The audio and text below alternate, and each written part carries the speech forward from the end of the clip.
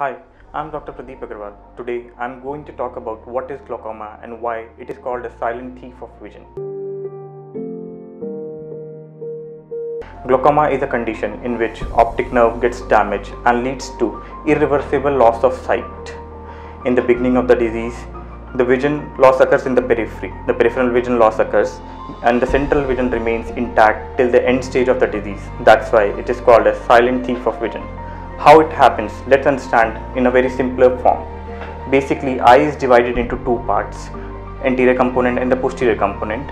In the posterior component, a fluid is produced called aqueous, and it is drained from the eye through a mesh-like channel called trabecular meshwork.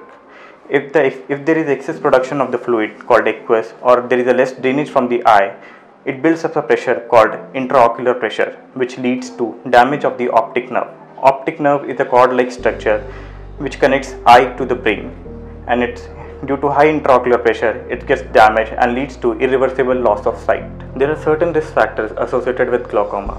It is more common in Asian and African population.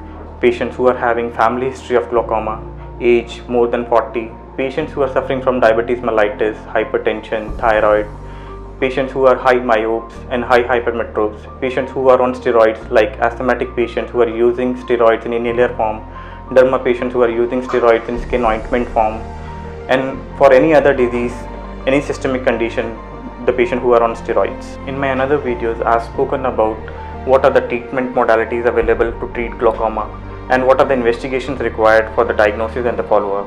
Please do watch it. The link is given in the description below. If you want to see more videos related to eye problem and their solution, please subscribe to our channel. Thank you.